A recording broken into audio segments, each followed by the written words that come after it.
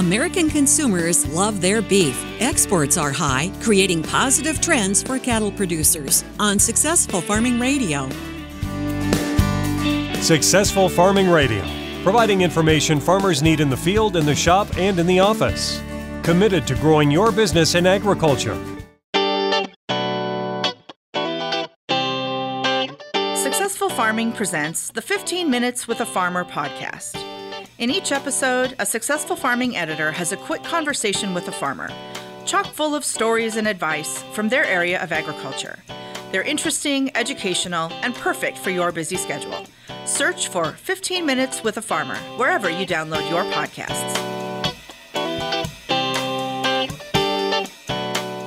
Any age, any make, any model. Any way you look at it, you can get the right part at the right price by stopping by the One Parts counter at your local John Deere dealership. Whether you need to replace a worn part or just need to stock up on maintenance and replacement parts, you can find it all at the One Parts counter. Knowledgeable, friendly staff will help you choose from genuine John Deere, Reman, or A&I parts. Do yourself and your machine a favor. Stop by the One Parts counter today at your local John Deere dealership.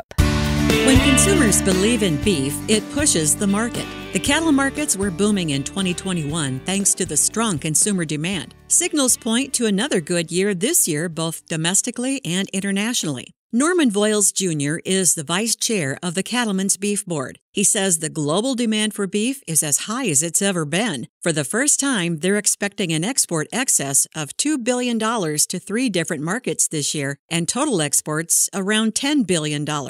Exports across the globe are up significantly. Looks like we're adding as much as $400 per fed animal because of those exports, largely driven by variety meats that aren't typically used by U.S. consumers, beef lips, tongues, things like that. People like beef and are glad to buy it.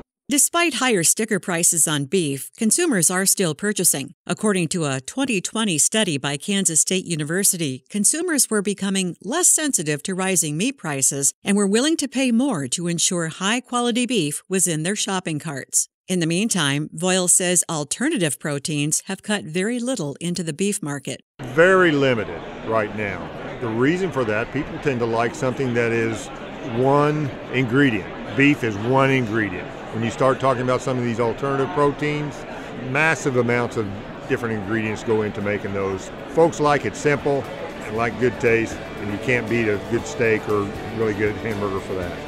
I'm Jody Henke. Learn more about beef consumer research trends at agriculture.com.